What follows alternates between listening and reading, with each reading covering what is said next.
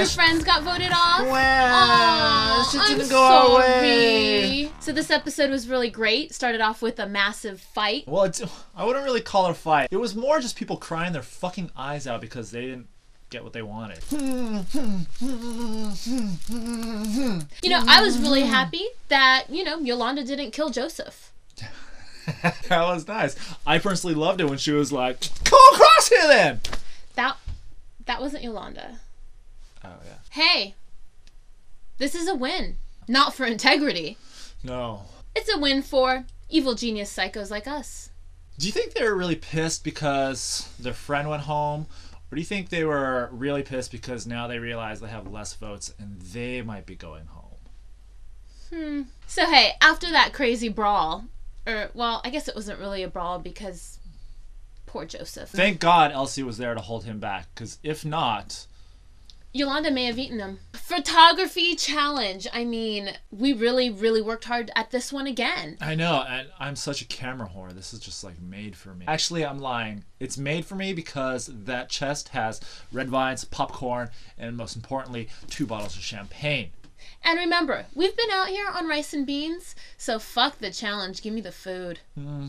Good job, Kevin and Angel. Another prize you don't need. Yay! Yay! So I don't know if it was that challenge or all the champagne I drank, but I'm just really tired. It's nice to just hang out at the beach. Yeah. All dressed in black, of course. So at the beach, you know, just admiring Rich and his... You know, I hate to cut you off, but I just have like this overwhelming urge for some crab cakes right now. We can get Rich to go get some more sand crabs. He only needs about 500 to make 1 crab cake. Yeah. You know, my one concern throughout the week is just we really need to get the mean people out. I mean, we can't have all these mean people around us. I know, because if people are mean, that's just gosh. It's just like freaking gosh. It's freaking not cool. Get rid of the mean people. For real. Oh, the security challenge. Epic win. The award for Best Security Challenge Performance goes to Mario and Melinda.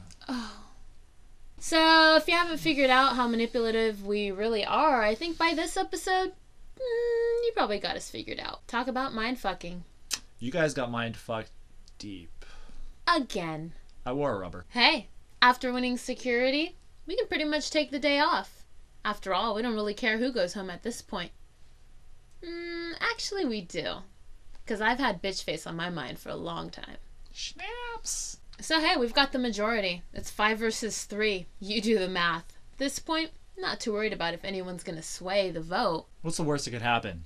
A tie? Fuck it, if it's a tie, we're not going home anyway. You guys could battle it out like 2 crab cakes in a bucket.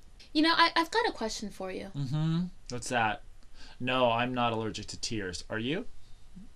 Do the tears of your enemies make your ear itchy? Drop us a comment.